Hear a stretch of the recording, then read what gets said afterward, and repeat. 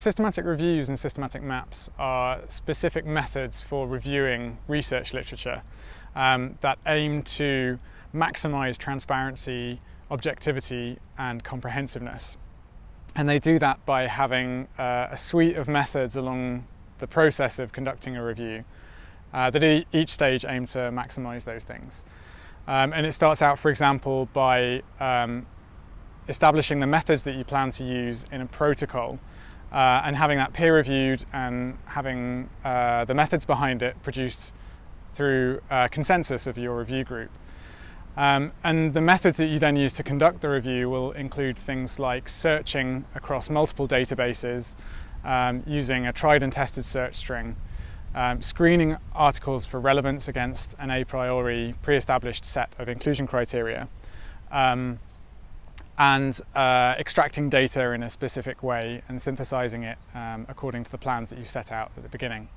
And the reason that we have systematic reviews and systematic maps is that the traditional way that we might synthesize literature from an evidence base could be susceptible to a number of different biases. For example, if someone was to conduct a review or a meta-analysis, let's say, but base that on studies that they're already familiar with. Maybe they go to a shelf and take off articles that they've been collecting.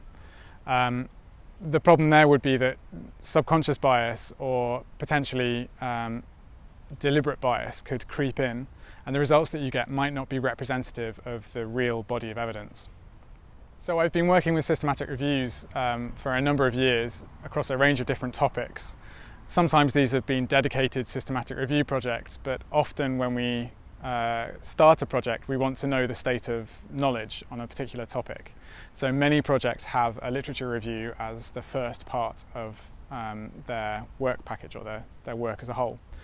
And that's the case with a recent project I've been working on called Bonus Return, which has had a systematic review as one work package within a longer, more elaborate suite of different studies.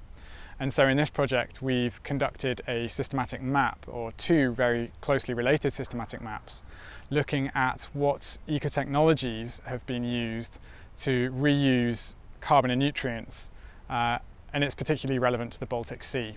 So within the Bonus Return project, we actually started off, before conducting the systematic maps, conducting a very quick thematic synthesis, it's called, where we weren't quite sure what people meant by the term ecotechnology. So we conducted a systematic review of research literature where people had talked about the word ecotechnology in various different forms, and tried to build a conceptual model of what people meant by the word ecotechnology, so that we could be sure what was relevant and what wasn't relevant to the project that we then undertook with two later systematic maps. And that thematic synthesis really helped us to define what an ecotechnology is. So when we think about how long it takes to conduct a systematic review or a systematic map, it's a little bit like how long is a piece of string.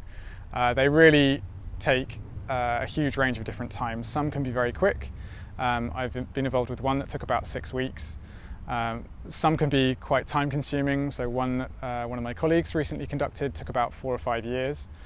But it really depends, firstly, how big the evidence base you're dealing with is, and secondly, how detailed you are, or the kind of information you're extracting and the kind of synthesis that you want to conduct.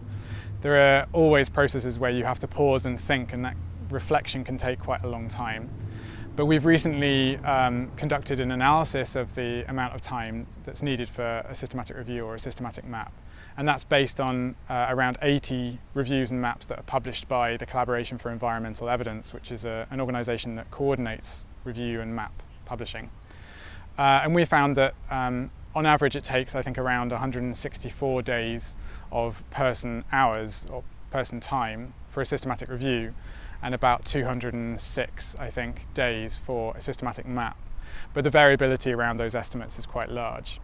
So we've used those data to produce a tool called predictor.org. And that tool allows people to tweak the defaults a little bit to tailor the estimation of how long it takes to conduct a review or a map to their own project. So they might know, for example, how many search results they're likely to get, or they might know certain activities that they definitely want to do and some that they don't. And they can use that tool to get an estimation of how long it's likely to take. So if I was asked to give some tips or advice on for someone who might want to do a systematic review or a systematic map, I think the first thing I'd say would be to connect with one of the many communities that is a kind of community of practice and network of people who are interested in systematic reviews and maps and their methods. And there are various organisations that do this. There's the Collaboration for Environmental Evidence, CEE, who work in environmental subjects. There's the Cochrane collaboration, or what's now called Cochrane, who work in the field of healthcare, and Campbell, who work in social welfare, crime and justice, and international development. And there's some overlap in the scope of these communities, but it's each one is a voluntary group of people who are very interested in the methodology, and they have a lot of advice and support in terms of guidance documents or kind of helpful advice for people who are starting out. And there are a lot of methodology articles as well that can provide advice for various different steps along the way. Maybe the easiest thing to do is connect with someone who's conducted a systematic review, but everyone's very friendly, so it's very easy to reach out and ask a question.